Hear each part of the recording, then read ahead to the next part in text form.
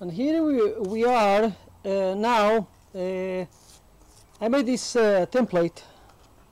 I made this template for to mark here the amount of steel that I want for the top plate of the anvil, and I just laid the paper on the steel, marked of course with a red marker. Now the center punch fell. Center here this properly. Center this properly, and I marked here. And now we are going to, and of course we drill it. Now I had to anneal that specific place over there before I start drilling. First with a pilot hole. Oops. First with a pilot hole.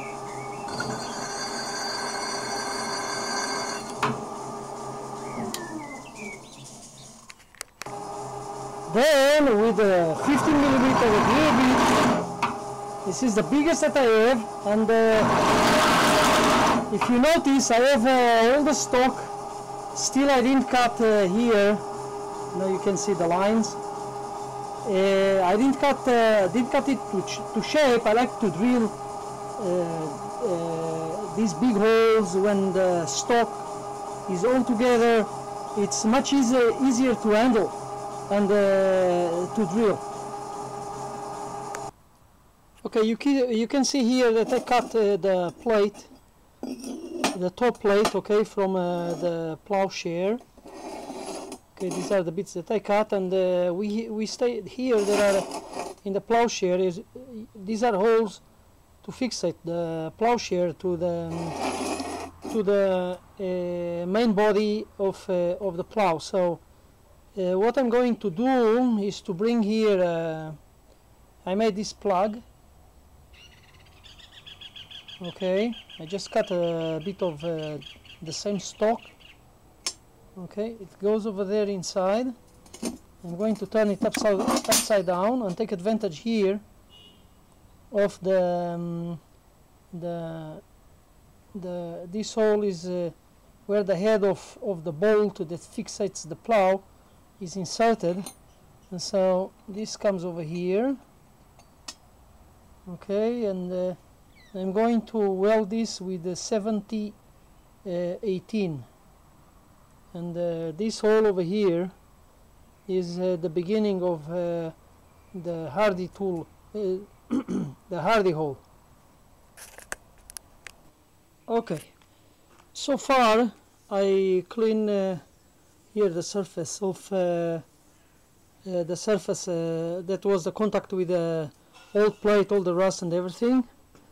Now I arrange here another plate. Okay, and now let's see the setup to weld everything. I welded here these spacers, so I can fill with the welding material here in between. So this goes something like this way. Okay.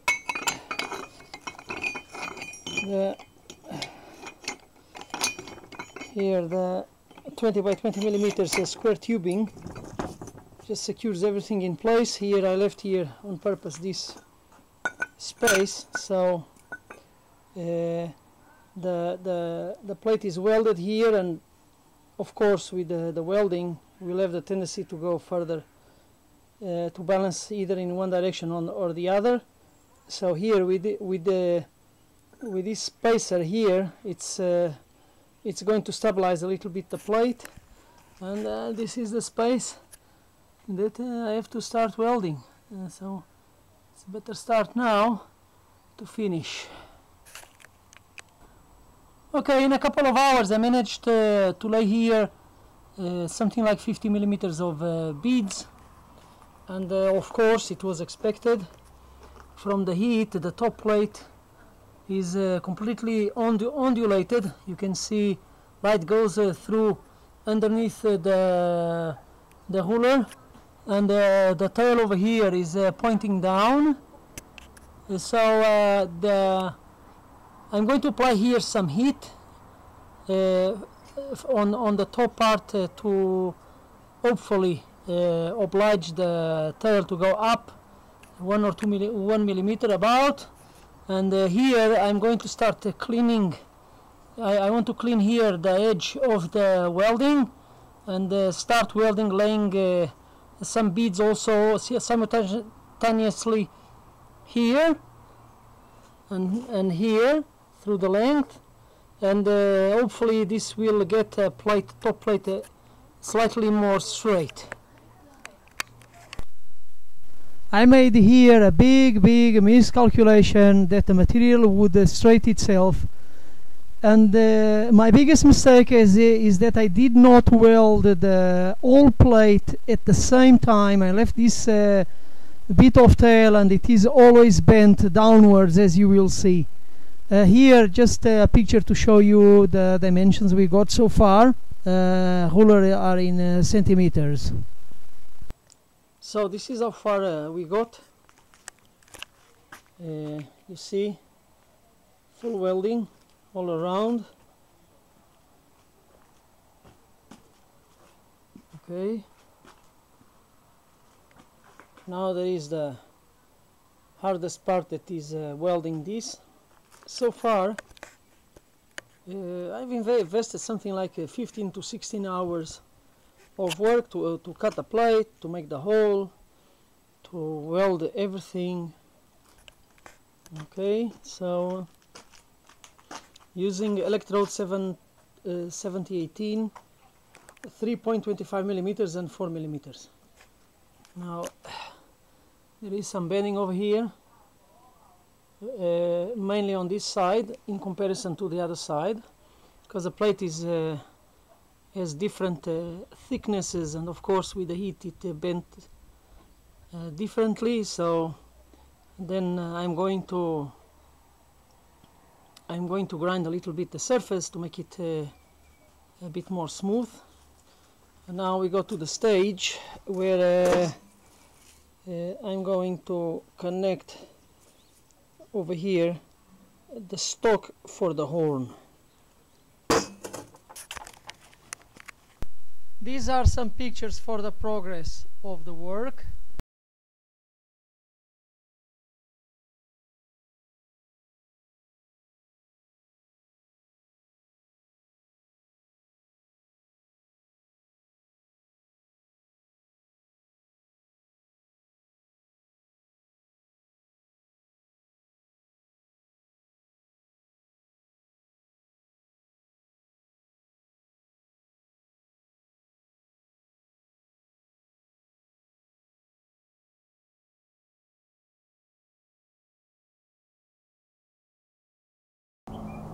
So this is so far where I got to. Okay, you can see here I laid here a few beads around the bases of the horn, or the rounded horn, and this is angled horn. So that's what the way it looks like, and these corners like. We have some grinding to do, and let's continue. I went to a friend's house, and he has a power hammer, and you can see here the different phases that we square the stake or the leg, as you wish, for the anvil.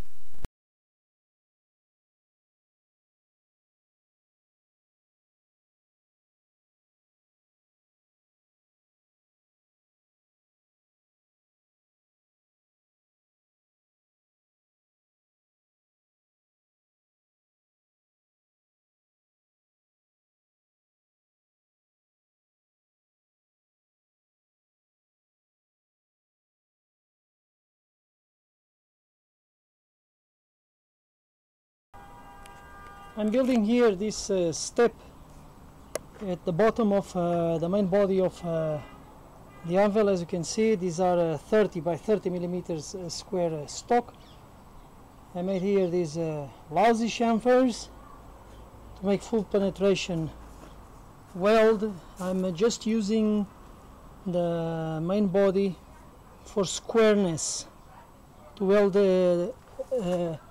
square this step.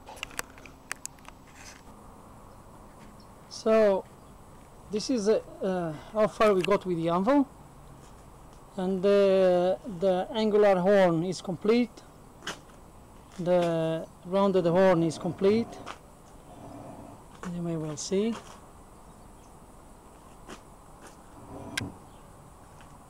Okay, and from the top, from the bottom, and now it is the stage that I'm going to bring. I'm going to put here this stopper.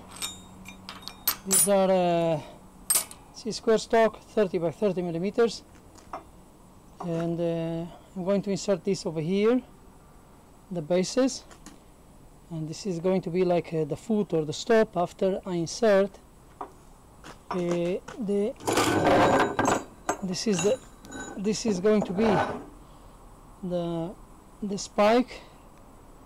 Okay, you can see it over here, going to be the spike. It is going to come over here to make this the stake anvil.